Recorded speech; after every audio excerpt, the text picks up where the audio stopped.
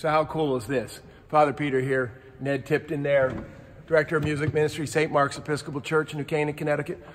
Welcome to the video log. Ned, too many people do not get to see what you were just doing. That's true. It's really true. So how long have you been here? About 6-7 weeks, but who's counting? Yeah. Well, the rest of us, all of us who are not counting either, in 6 or 7 weeks, you've done amazing things with our music program. Thank you. You really have, and we're really moved by you and the choir that you work with, raising our hearts to the glory of God. But not only do people not see your organ, they don't often get a chance to chat with you. So this morning I just want to have a few words with you. Okay. So you went to Oberlin to study the piano, as far as I can tell. And so how did you get from studying the piano to studying the keyboard and church musicianship? Well, that's true. I went to Oberlin to study the piano. I was supposed to be a concert pianist, but then I decided I didn't want to spend 8 hours in a day practicing the piano, and I wanted to spend my time making music with people instead of in front of them. Well, that you're doing, and you have a degree in conducting too, as I understand, Correct. And it shows as you're conducting our people. So one of the things you brought to us that we can all hear, you know, when we hear, we don't just listen with our ears, we hear with our hearts. You have brought a real genuine spirituality to the music that you play, and I wonder if you could just say a word about that, the spirituality of the music you make to the glory of God, and how that grows out of you and how that affects you.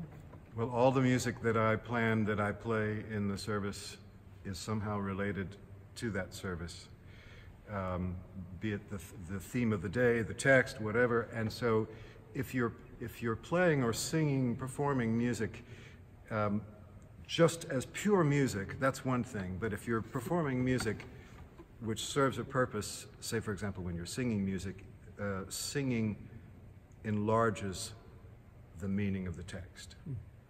And I tell my choir, we must sing with understanding of what it is we're singing. Don't just sing notes and words, sing the thoughts. Yeah. And so the music that the choir sings elaborates and beautifies the service. No doubt. I mean, you're not singing the phone book. No. You're not going from A's to B's to C's. So sometimes we're really moved by the music. Are you ever moved by the music while you're playing, or are you too caught up in it that you're just executing the music, or you're moved by the choir? I mean, is it ever, I mean, it affects us. Did it affect you? Oh yeah. I sometimes, yes it does, but I have to catch myself, because if I allow myself to break down into tears while I'm playing something or conducting the choir, it can be a problem. Yeah. But that's when I know that it's reaching me, and it's probably reaching the choir and the congregation. Yeah, beautiful. Yeah, the right things happening. I have that in weddings. When I see the bride come up the aisle, I sometimes have to kind of put down an emotional wall. I'm like, wait a minute, I can't get emotional here. I actually have to work. To do the job, right. Yeah. So you grew up in North Carolina. You started in small churches. You went to Paris. You went from Paris to Los Angeles. You went back to Asheville, and now you're in New Canaan. These are different holy petri dishes. I wonder if you might say a word about the differences, any of the differences, what it's like to be here versus all those other places. Well, it's wonderful. I was blessed to have been in Paris for 21 years, Los Angeles for 7, and back to Asheville for 1.5 years.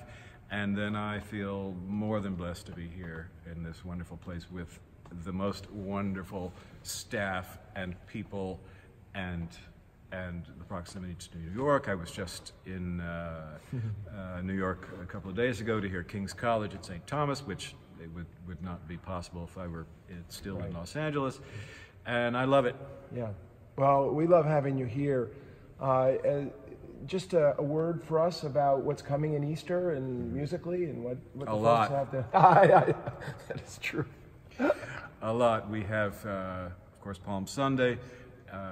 Then we jump to Maundy Thursday, Good Friday, Easter Vigil, Easter morning, 2 services with brass and timpani, and then we have a little rest, we hope.